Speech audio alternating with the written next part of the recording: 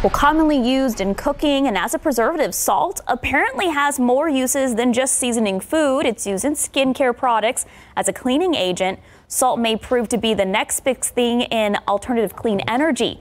Researchers are in the process of trying to unlock and harness the energy in salt to be able to power our homes and cars.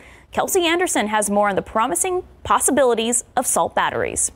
These are the coin type of cells. We make hundreds of them daily, and we do have a capability to charge and discharge those batteries up to 200 daily. Researchers at Purdue University are testing these batteries to see if sodium carbonate can be a good substitute for lithium batteries.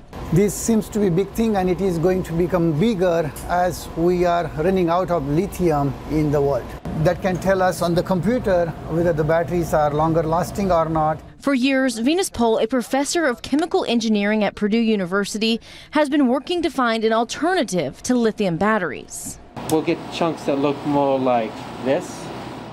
Pohl says sodium carbonate is 1,000 times more abundant, and it's inexpensive compared to lithium. We have the sodium salt everywhere on the earth, any countries.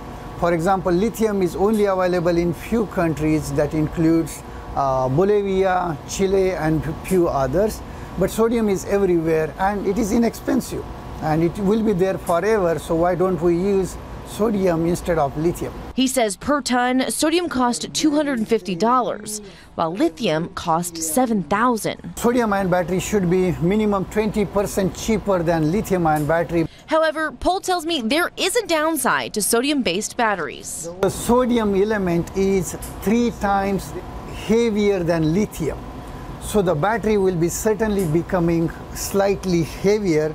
Pohl and his team are hoping to one day use this technology to power your home, your car, and other everyday items.